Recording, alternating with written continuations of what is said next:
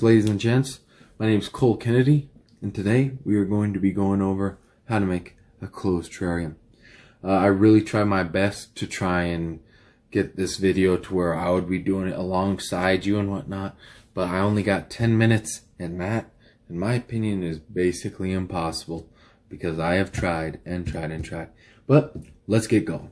We're going to start off with the materials that you need for a closed terrarium. And also I want to remind you that I'm going to be telling you materials that basically make this like free and that you don't have to go to the store and buy anything, because we're in COVID-19. We're not supposed to be doing that, but you can go out on a hike or on a walk by yourself and get most of these materials and do this pretty much all for free at home. First deal, you need your, I don't know why I just forgot what it's called, but you need your enclosure.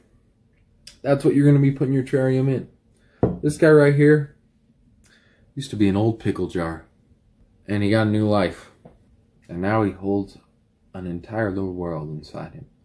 So that's what I'm talking about, man. Like, I mean, at some point you had to spend money on the pickles, but I don't call that spending money because it was trash that was lying around the house. You can't use plastic or anything like that.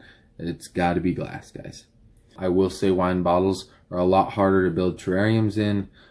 It's better when you have a bigger opening so you can put stuff in, but if you get something like long snake tongs, maybe you got the patience to make one in a long-necked wine bottle.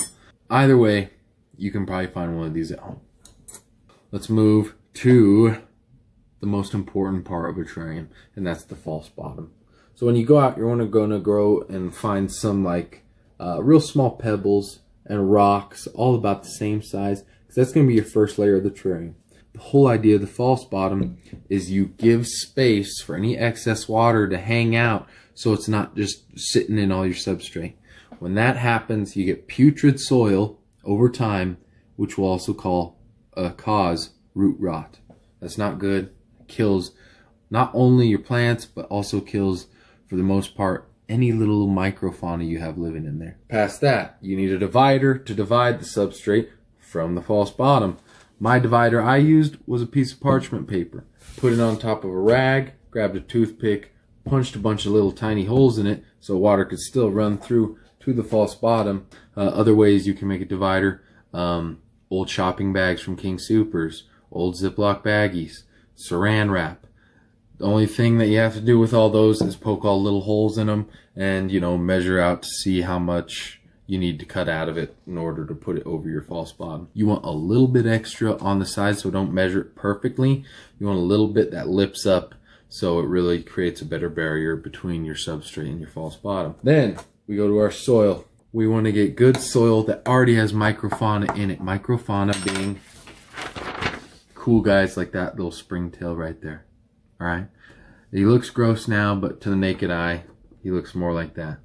These guys are hugely essential for the health of your plants and your ecosystem inside your closed terrarium once you're done, because like a worm, these guys recycle the soil, they'll eat mold, and then they poop that fertilizer out, and your plants are happy-go-lucky. So, great places to find really good soil. You're going to look for places with lots of leaf litter. You remove that leaf litter, and you dig up some of that soil. I'm telling you, it's going to be full of microfauna. It's going to be nutrient-rich soil. Another place to look is underneath trees, especially pine trees. Get those needles out of the way and dig up that dirt. Going past that, you got to get your flora.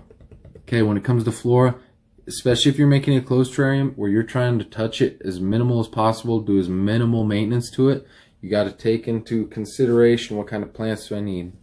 A great flora that works in almost any closed terrarium is moss.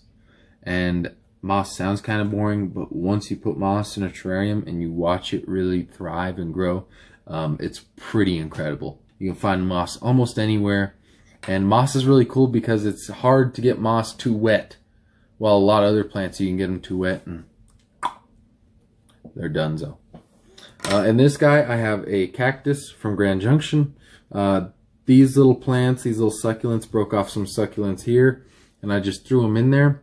The whole idea is I did not want this to be a very wet terrarium, so you got a lot of dry plants that will also not need too much maintenance over time. And then this last little bit of grass in the back, and that grass was literally growing in the crack of the street. So if that thing can grow in the crack of a street, I'm hoping he's going to do fine in my terrarium. You move on to non-living installations. You see, it's not just plants in here.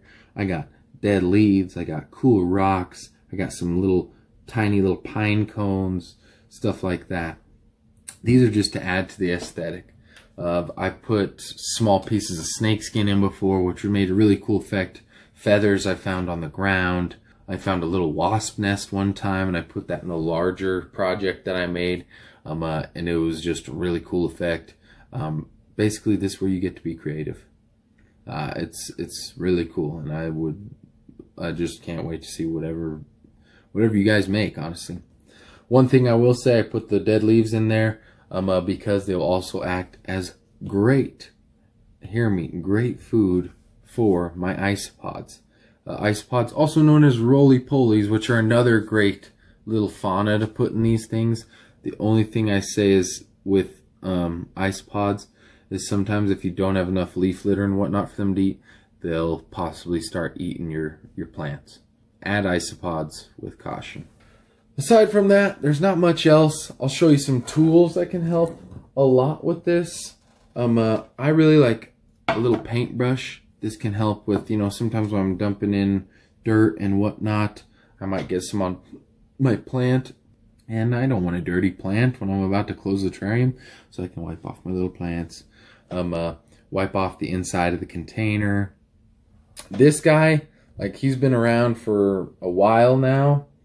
I have a worm or two worms in there, and sometimes at night the worms, I am not kidding you, will track sand all the way up to here. And so I open up the terrarium for a little bit, let it kind of dry so the sand gets, dry, and then I can go in there with this guy and push all the sand back down, make it look presentable again. The paintbrush not only comes in handy when you're making it, but comes in handy down the road. Snake tongs. I don't think any of y'all got snake tongs unless you're a fellow snake / lizard / amphibian owner like myself. These guys help a lot, but there are plenty of alternatives. The blunt end of a fork. This is a terrible example of scissors, but scissors you see more at like a school where it's more long and skinny, and you know how the handle's kind of like angled at one side. If you're really gentle with it, you can literally kind of pick up the stem of a plant or non-living installations and place them in your enclosure. Also, a straw. One of the #1 tips when you make a terrarium is, especially if you're doing a closed terrarium, put less water.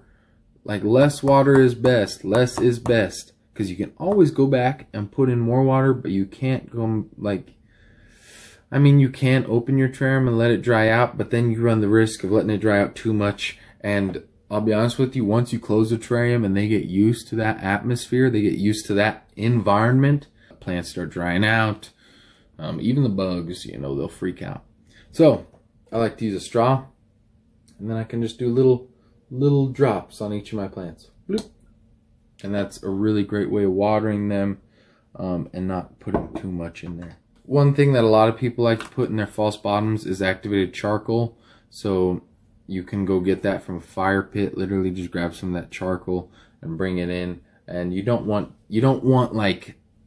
ash. You want the charcoal.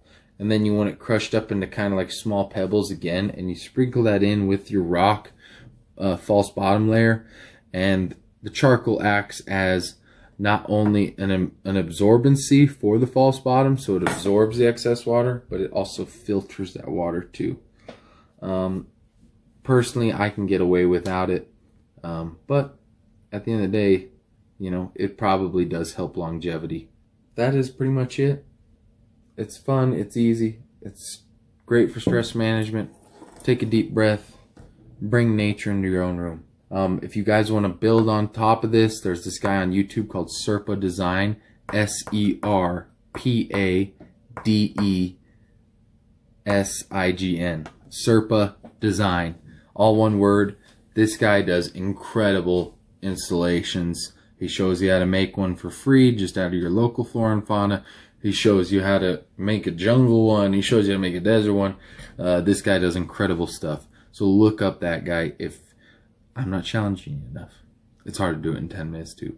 But aside from that, thank you guys. I really appreciate y'all. Just know we're going to get through this. And we're going to come out stronger than ever. Let's keep going. Let's stay Maverick strong, you know. We got this.